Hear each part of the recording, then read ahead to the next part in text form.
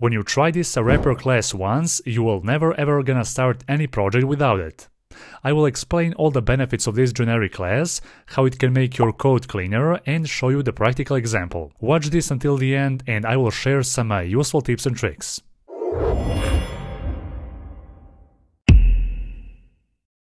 Before we start with an example, let me explain. This generic wrapper class has 4 different states that we can use to represent our data.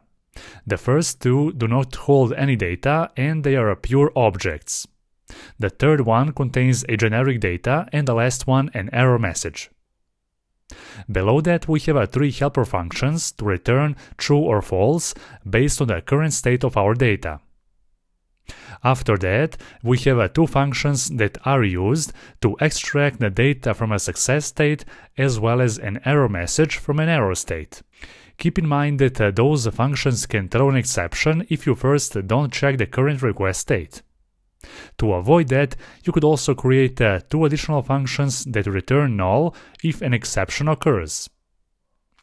And finally, we have a composable function that triggers an appropriate lambda based on the current request state. The first lambda is optional, which means when the data is in idle state, you don't have to show anything. Now, let's see some real examples. First, I'm gonna show how our code will look like without the wrapper class, and then I will compare that with a new approach that uses a new wrapper class. So here we have a rather simple project, a composable screen that should display a dynamic content based on the current state of our data. Then we have a view model and a repository that we are using from that same view model. In the repository I have a dummy data which consists of 3 string values inside a list. Let's quickly create a new function that returns a flow and emits that same data. Then, in the view model, we're gonna call a view model scope to launch the coroutine and collect the data. But you see, we don't have any way to indicate whether the data is being loaded or if we have received an error after all.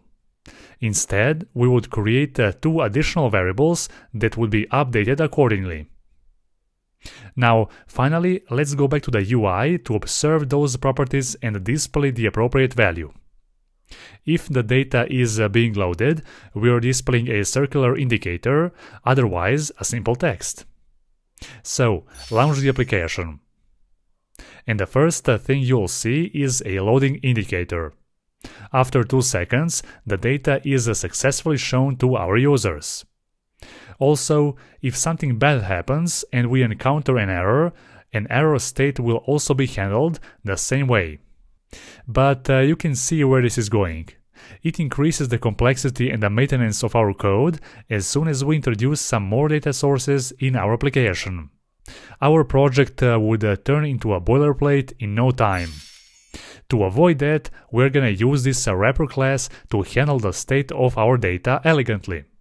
So let's add here a new function in the repository and change the return type. When this function is triggered, we are emitting a loading state.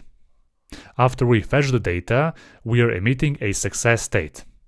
As simple as that. Now, the good part comes into the view model. Instead of all this code, we are just gonna add a single line of code.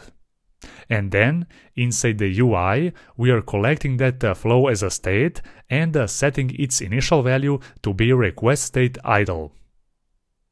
Below that, we are dynamically displaying a content of our screen based on the current state of our data. We could also improve this furthermore by calling displayResult composable function from our wrapper class. If you launch the application, then everything should work the same way as before, only this time our code looks a lot cleaner. The same goes if we receive some kind of an error along the way. So let's emit here an error state and launch the application once again. Great, it works like a charm. But wait, there is more. We could improve this even more than that, and add some extra animation when transitioning between different states of our data. Let's go back to our wrapper class and wrap this whole code inside the animated content composable. As a target state, pass the current state, And within the body of this function, inside the when block, we need to pass here the state which is provided by this same animated content composable function. Perfect. Now let's launch the application once again.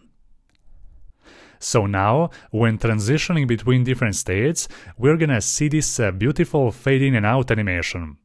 Pretty handy trick to avoid the boilerplate and reuse this code in multiple places in our application. What do you think about that?